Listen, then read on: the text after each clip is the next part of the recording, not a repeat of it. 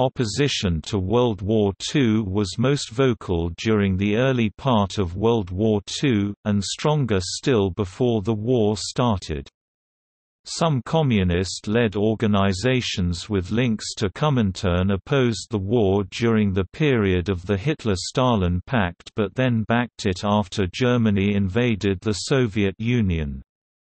However, the most popular communist organization in the U.S. at the time, the Communist Party of the USA, firmly maintained an anti-fascist outlook on intervention throughout World War II, basing their policies on the need for a popular front against fascism.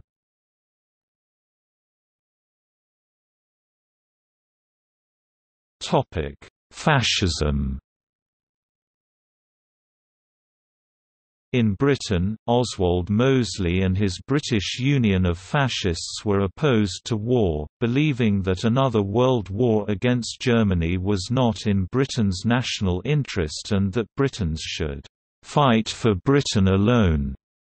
Mosley devoted all of the party's efforts to the peace campaign, calling for a referendum on the continuation of the war and advocating a negotiated peace treaty with Germany. The campaign ended after Mosley and many other senior BUF members were interned under Defense Regulation 18B in May 1940. Numerous U.S. anti-Semites and anti-communists during the 1930s, notably within the Mothers Movement led by Elizabeth Dilling, also opposed World War II on the basis that it would be preferable for Nazism rather than communism to dominate Europe. These women also wished to keep their own sons out of the combat U.S. involvement in the war would necessitate, and believed the war would destroy Christianity and further spread atheistic communism across Europe. Henry Ford also opposed U.S. participation in the war until the attack on Pearl Harbor and refused to manufacture airplanes and other war equipment for the British, whilst Father Charles Coughlin argued that it would be better to let the Nazis conquer Britain and the Soviet Union, than to enter the war merely for the sake of Europe's 600,000 Jews.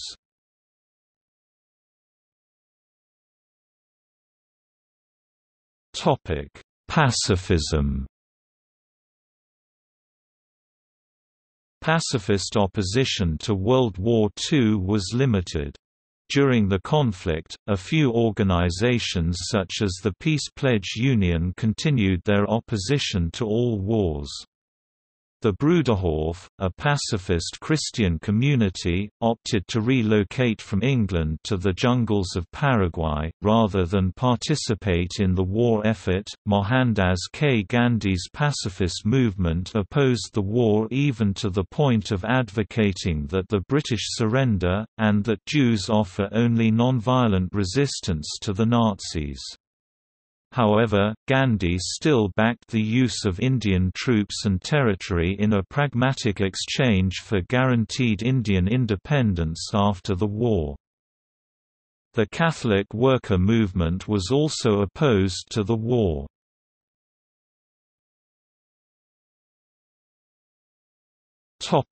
Socialism. Socialists were divided in the 1930s. There was a strong element of pacifism in the socialist movement, for example in Britain's Independent Labour Party. The commitment to pacifism, however, was balanced by militant anti-fascism. During its Popular Front period, the Comintern allied with other anti-fascist parties, including right-wing parties.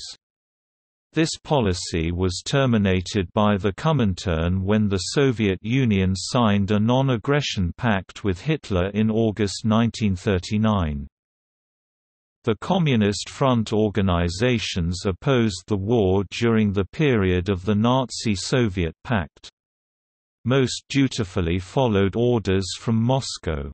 In 1940, Britain's Daily Worker referred to the Allied war effort as the Anglo-French imperialist war machine. At the same time, Joseph Stalin ordered a series of military attacks on Poland, Finland, Estonia, Latvia, Lithuania, and Romania.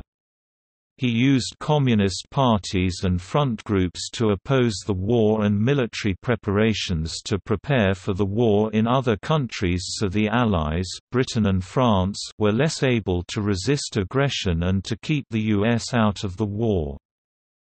In the U.S., organizations like the American Peace Mobilization and veterans of the Abraham Lincoln Brigade protested in opposition to the war, conscription, and the Lend-Lease Act.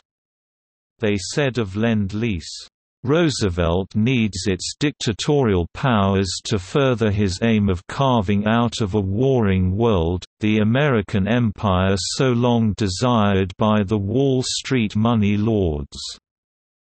Communist parties around the world reversed course when Germany invaded the Soviet Union on June 22, 1941, and then advocated that material support be extended to the Soviets.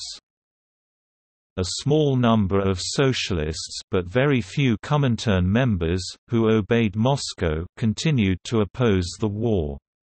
Leon Trotsky had drawn up the proletarian military policy, calling for opposition to the war and support for industrial action during it. Left communists took a similar position, as did many anarchists.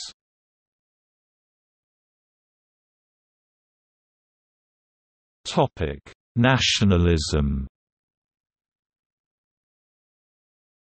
A few nationalist movements in colonial countries would take no part in the conflict, which they saw as one of the colonialists' making. This was perhaps strongest in India, where some nationalists went beyond opposition to the war to form the Indian National Army and fight alongside Japanese forces. Opposition was also seen among the Ceylonese garrison on the Cocos Islands, which mutinied, in part due to the influence of the Trotskyist Lanka Sama Samaja Party. In the United States, over 125 African Americans were imprisoned for resisting the draft or sedition, including Elijah Muhammad. Many of them were associated with the Pacific movement of the Eastern world or the Nation of Islam and viewed the Japanese as the champions of the non-white people of the world.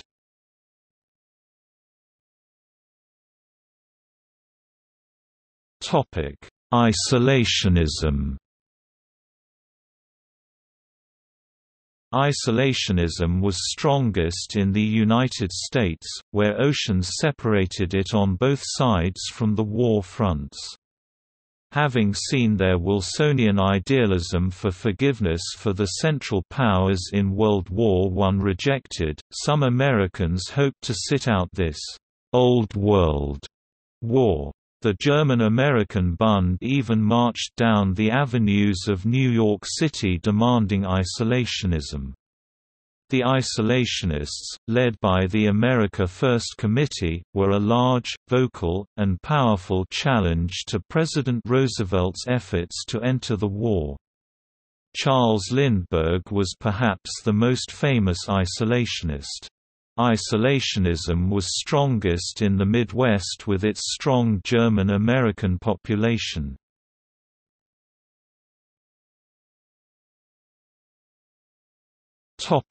See also: List of peace activists, List of anti-war organizations, Death to the Brutes, an anti-war anarchist poster printed in France during the Second World War.